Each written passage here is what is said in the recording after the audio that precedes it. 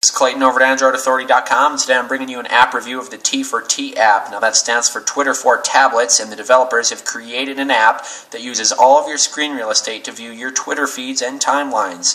So we'll just check it out. As you can see here, these are my tweets. Going from the left to the right, we can actually just scroll through and see all the tweets that I've composed, as well as all the tweets my followers have composed to me.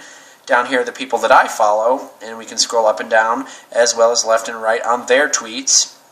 And we can also reply, and compose a tweet to them.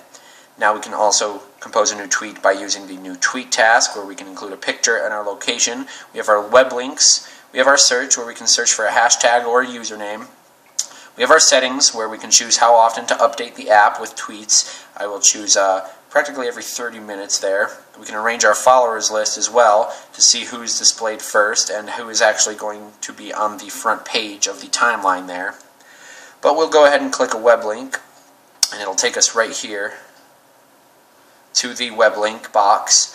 Now that brought up one that I tweeted, home screen contest, but anyways, you can see here that I brought it up in the full web, and we can zoom in and out with the functionality of the tablet.